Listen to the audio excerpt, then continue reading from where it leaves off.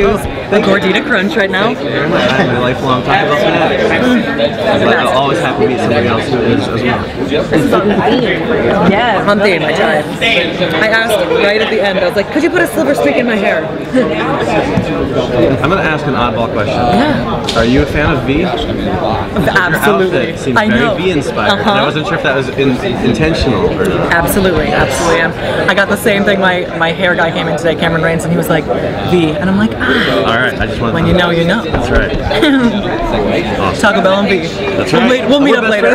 Exactly. Now you guys can ask real questions. So how is Isobel doing in campus? I mean, her brothers and her husband also, yeah. Thank you for asking. Thank you for asking. She's not doing well. I was really hoping, as an actor, that we'd get to jump in like a year later when some of this has been processed. They're like, no. So we begin just moments after all of this has happened. And it's dark, man. It's tough. I'd like to say that it just immediately starts getting better for Isobel, but it gets a lot worse before it gets better for her. It's a survival story right now. I think she's literally just, how do I survive? Because everything that I knew has been blown apart. And it's exciting for me as an actor to honor a character who had so many protective armaments to suddenly be so vulnerable and have to get real. You know, she's a character that has been so protected and performative and kind of, she's always had this veneer. And what happens when the mask is ripped off of her? It was not a choice. She did not make this choice herself. It was ripped off of her, but now she's got to deal with it. And the only way through it is just like, you know, the only way is through it. The only way through it is through it, as they say. As an actor, how do you prepare for that kind of scenes, or can you even prepare for that? It is really hard. Yeah, it's tough, and I'm definitely learning to protect myself in certain ways because the things that we're going through are so deeply disturbing and difficult. I have to, as an actor myself, I need to make sure that I feel really safe, and a lot of it's in the body for me. So before I go into these really dark scenes, I will literally kind of do some like meditations, and I actually have like a technique that I learned. I had some trauma that I went through, and I learned like this technique of dealing with trauma, which is like a cross hemisphere tapping.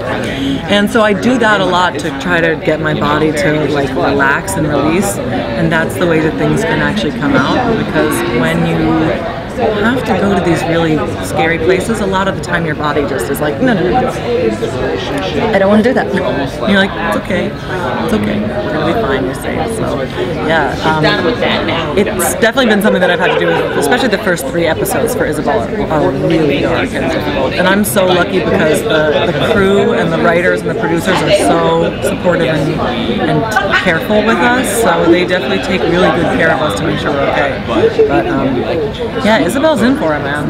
But it gets better. It gets better. And I think what's on the other side is also really exciting. How easy is it for you to switch off afterwards as well? Like getting into it? Is there a way? Oh, it's really difficult. I kind of know that it's going to be about a day and a half. The next day it's almost like I'm full of adrenaline, and it's like the day after that. It's like a delayed hangover. It's like DOMF. It's like delayed onset muscle fatigue, right? Any bodybuilders in the room? Am I the only one? I know. Clearly not. I wake up, yeah, I know. Yeah, it's a tough thing. I definitely made the mistake of trying to drown it out with wine recently, and that was not the way, because that just extended the hangover, if you see what I mean. I get out in nature a lot. We're so lucky to film in Santa Fe. It's really beautiful, so I spend a lot of time like trying to be in nature and letting it kind of like seep through me, but it just kind of like takes a little bit to get out.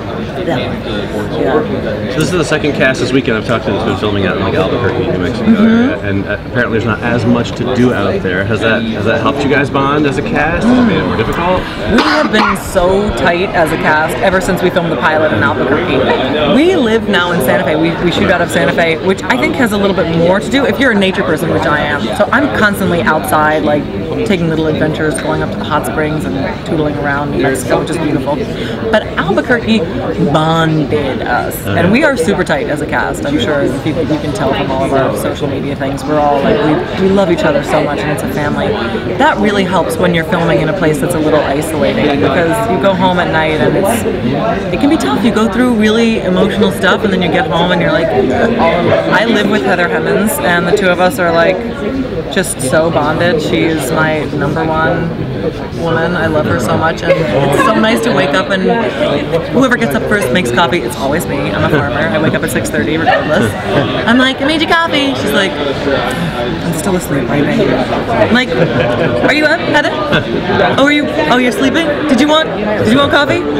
No? Now do you want it? I drive her crazy. But it's so nice to have that familial bond so that we all support each other, and there's a lot of like love there that goes. It's just the most important thing, especially when we have to go through some tough stuff. I know we always check in with each other too. I know that Glenn was having a really intense episode recently, and we were all kind of like, "Are you doing good? Anything needs to get wine drunk? Don't do it. It's not a good idea." I've been there. Can you tell us a little bit about Isobel's relationship with Liz this season? I mean, her brother died for her sister. Oh boy, it is really complicated, and they have a really complicated history. You know, I think there was a moment when they were really starting to get close at the end. I think episode maybe 12, where she breaks down and Liz is there for her. She's like, "This isn't about anyone else. What do you need?" You know, and Isobel hasn't always played so nice with the girls. You know, she's got her brothers and she has her husband, and that's like all she needs. And I don't think she has a lot of female friendships. And this season is going to afford Isobel the opportunity. Actually, it's a necessity. She doesn't have a choice. She needs to find help and support in other characters.